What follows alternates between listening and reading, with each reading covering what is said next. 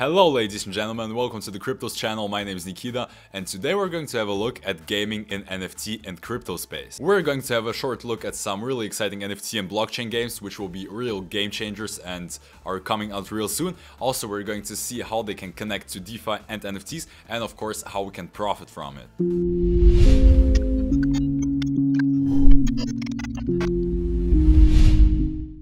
First of all, let's dive into some pretty cool blockchain games which are being developed literally right now, which will come out pretty soon. And we won't go too deep into details about the tokenomics and the mechanics of the games. We'll just have a short overview of them.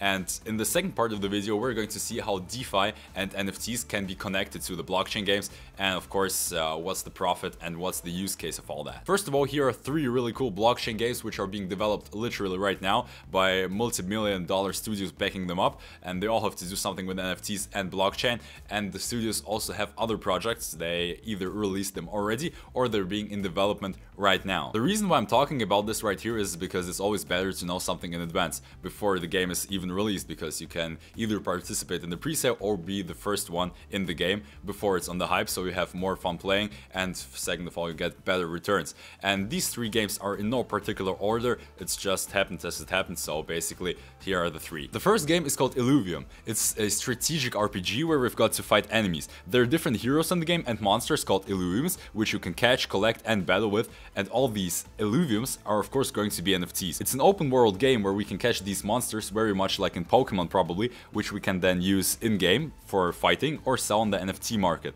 It's all going to be an Ethereum-based blockchain, but they're probably going to build a sidechain for it, just like on the Axie Infinity's game, just to make the transactions cheaper, faster, and pretty much the whole gameplay better. The next game is called Mirandus. It's a pretty big gaming studio which brought to the market other NFT games and is developing other games simultaneously to Mirandus right now. The game is also a strategic fantasy RPG with an open multiplayer world, monsters, and different creatures. Players can buy land in this game, gather resources, and make tools and weapons, which are all of course going to be NFTs. Furthermore, all the game content will be controlled by players, meaning all items are for sale in-game as NFTs and owned by real players and not developers. They have no control over the game whatsoever. So there will be no pay to win, just play to earn. The third game is called Ember Sword. It's an MMORPG game where you get some land and travel across the world making quests and gathering resources. Different in-game items are NFTs, which you can also sell and trade on the market. These games will be built on a principle called play to earn rather than pay for playing.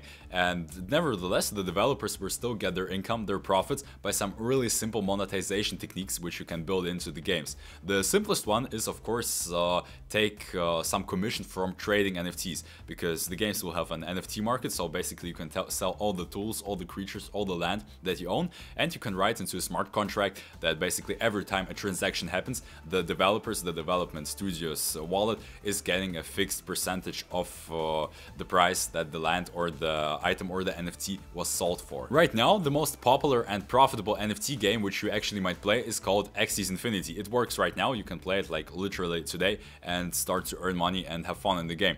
And the thing is, most players which spend really a lot of time in a month playing this game can make earnings from up to $1,000 to $1,500 per month just by playing these NFT games. Now that we understand where the gaming industry is starting to head literally right now, let's have a short look at NFTs and the DeFi topic just to get the whole pictures, how the whole process is going to look in the future. Let's start with the topic what NFTs actually are and what they're capable of doing. And we'll keep the topic really short, but you'll get the most important ideas and the most important picture. NFTs are non-fungible tokens. It's a unique digital asset with a limited amount of copies with a different ID number, or an asset with a single copy which can be reproduced in the same way as it is in the original asset. The thing is, because NFTs are all unique and have all different properties, the market value is really hard to determine, because it's determined only by the price a buyer wants to offer you for selling him your NFT. An NFT can be linked to literally anything, and it really precisely and accurately proves the ownership, the true ownership of you that you own the thing that it's linked to. It's really easy to link an NFT to some digital asset, like for example a digital form of art or an in-game item, for example, as we'll talk further in this video. But you can also link NFTs to real-world assets, items, or for example property. The thing is, it's much harder to do because you need like some kind of a bridge between the real world and the blockchain. So to do this, there are some legal companies that collateralize the NFTs. For example, you can link your NFTs to some real assets or a house, for example, and the NFT is going to represent the ownership of this collateralized asset. So there are companies that are starting to do this right now. There are some really small marketplaces which are just being developed to keep the thing growing and to develop it even further. NFTs can live on pretty much any blockchain which supports smart contracts, like for example the Ethereum blockchain or the Binance Smart Chain blockchain, and they can be held in literally just normal wallets like MetaMask or Trust Wallet, and they're being treated like basically any different other token which we're used to, like for example Bitcoin, Ethereum, or the BNB token. NFTs can be either worthless if they have no particular value for the community, or they can cost a really big amount of money depending again on the value for the community and how rare they are. So basically, as I said before, Axie's Infinity, the most cheapest Axie which you can basically even get, costs about $150, and you need 3 of them to start playing. Other NFTs, like for example CryptoKitties, were earlier sold for tens of thousands of dollars, and even better NFTs like for example CryptoPunks, they cost about $100,000 per NFT right now. Some are cheaper, some cost more, but this is the average price. I like to differentiate NFTs in 2 different categories or parts. The NFTs which are actually just collectibles and functional NFTs. Collectible NFTs, this is really simple. This is just digital art or basically an NFT token with a picture or a GIF glued to it, and basically that's all it is. So it's used for collecting. All its value comes from many people want to collect it, have them in the collection. This is why they are so expensive. Functional NFTs are much more interesting because they're literally bits of code which can be used as an access feature for accessing different parts of a website, of a D-app, or getting some bonuses or special features on any given platform or on a given platform. And these are the types of NFTs which we're going to focus on in the coming part of the video. An NFT can be linked to absolutely any comment which can be executed on a smart contract or on the platform or in the D-app. The only thing you need is to hold this particular specific NFT in your wallet and to connect your wallet to the D-app or the smart contract platform, and that the developer of this platform specifies the privileges inside the code which you get for holding this particular NFT. For example, you might have a special NFT sword in a game, and you may take it out of your wallet and put it onto your character, equip it for the character, and basically the smart contract or the blockchain recognizes this, that the sword is equipped, and you might get extra power from holding the sword or extra damage, or maybe some mobs or monsters don't recognize you, or this NFT might be a, like for example, a key to some hidden or closed locations which you did not have access to earlier. So basically there are lots of possibilities, a lot of things you can do with this. Another form of NFTs in games is for example land. That's what they also did in Axie's Infinity. In the broad example, what you can do with land is, for example, you might get some extra resources growing on this land which you can gather, or maybe you can farm some mobs on this land, or you can rent this land out to other players so they can use it, or you can just sell the land for extra profits if you sell it more expensive than you bought it. So again, the opportunities are truly endless, and it's all limited to the developers, what they can invent and what they can configure in the games. Of course, because all these NFT tokens are living on blockchains, they can be easily sold to other players or other community members all around the world, and basically lots of people use this as an opportunity to create their income, to make money while having fun playing games. A more complex use of NFTs is their integration into DeFi. I think everybody knows what liquidity farming is. If not, in simple terms, it's a farming pool or a smart contract, basically a place where you can allocate your tokens to and get more tokens in return. So basically you earn income by providing your tokens to somebody else. So in this case, an NFT, any NFT can be easily linked to a particular DEX, or again any DEX, which has the functionality that if you are providing liquidity for these DEX, so basically if you're farming and simultaneously you hold a special NFT in your wallet, then you get more resources for farming, so basically more tokens, or you get a special different kind of tokens which is only available to the person which holds a particular NFT. So again, also here the possibilities are endless, and you can configure DeFi platforms, DEXs, and liquidity pools with NFTs. Now let's get the whole picture, because this type of farming can be easily linked and connected to games. So basically we've got games on the first side, we've got NFTs on the second side, and we've got DeFi somewhere in the top, or basically you can turn the triangle around, it doesn't matter. What we can do is imagine an in-game economy, a decentralized in-game economy, where you've got a special token or multiple tokens on some given gaming platform or game. So you can use the tokens for buying in-game stuff, or you can earn the tokens by selling in-game stuff, or maybe by completing some achievements. It doesn't matter. And basically there will always be people who will be willing to sell their tokens for stablecoins, or who will want to buy their tokens for stablecoin. What you can do here, and what is also being done on some games right now, is the concept of a DEX for the game. So basically a liquidity pool, or a place where you can exchange your tokens between each other, where you can provide liquidity.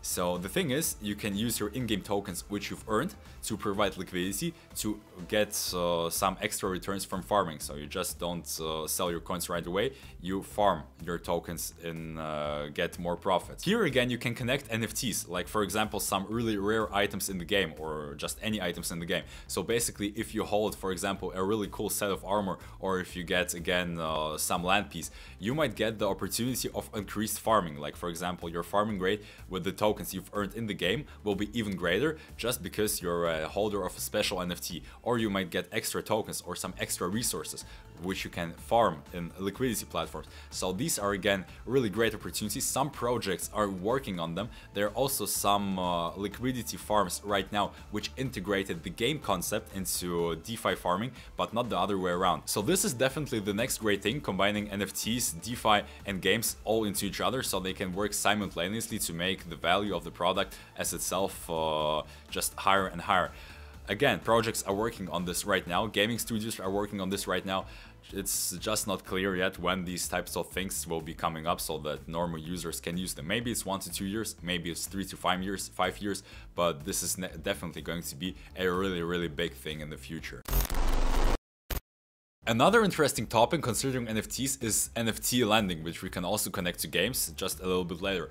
But let's first find out what is lending. Lending is basically the process where you have a different coin, a Bitcoin or any altcoin, which you're holding and you don't want to sell right now. So all the altcoin basically does in your wallet is grow or fall depending on the exchange rate with stable coins.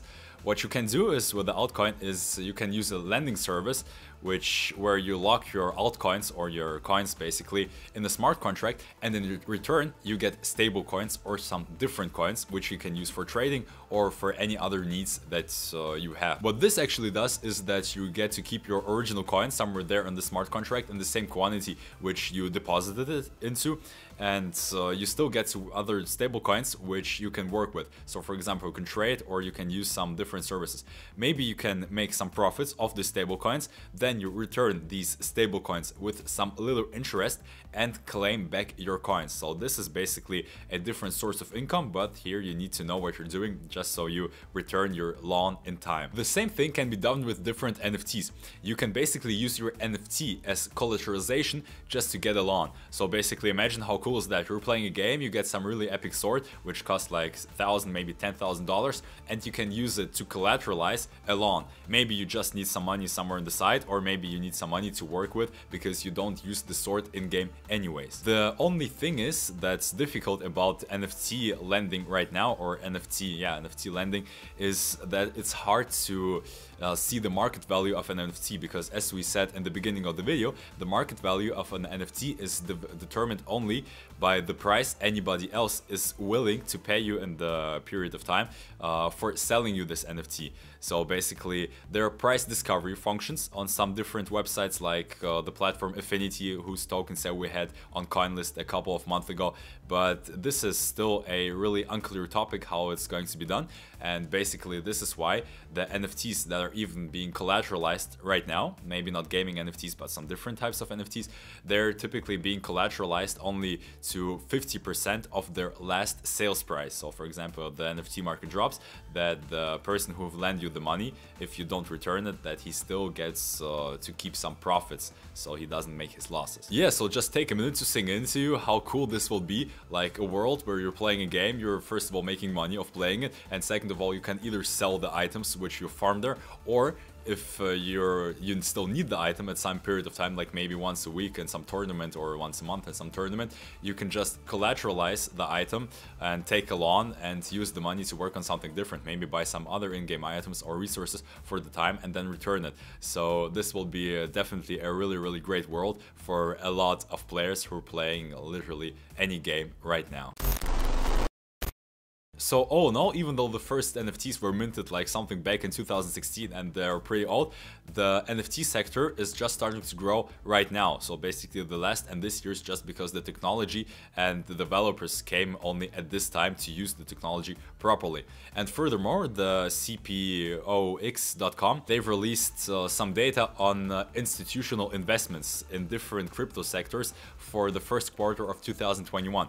And the data shows that institutional funds and institutional investors prefer NFT just as much as the DeFi sector. So literally in the first quarter of this year, they invested in NFT sector and in NFT companies the same amount of money as in DeFi projects, namely $1.3 billion into each of them. So this is why our team is going to definitely keep an eye on the upcoming NFT games, NFT projects, especially NFT games which are connected, interoperable with DeFi, because this is definitely going to be the next big thing, as in crypto, as so in gaming. If you know any really cool NFT games or projects which fulfill the criteria we talked about just in this video, please be so kind and share them with us in the comments, because I'm really sure this will be interesting for us and for the community, for the people reading the comments. So it would be really great of you, and also support our channel by leaving a comment just so the YouTube algorithm sees this. Well, and that's actually it for this video. I really hope it was first of all interesting for you, that you've got some new info and something to think about from all the stuff we discussed here. And that's actually it. Thanks a lot for watching. See you in the next videos. Bye bye.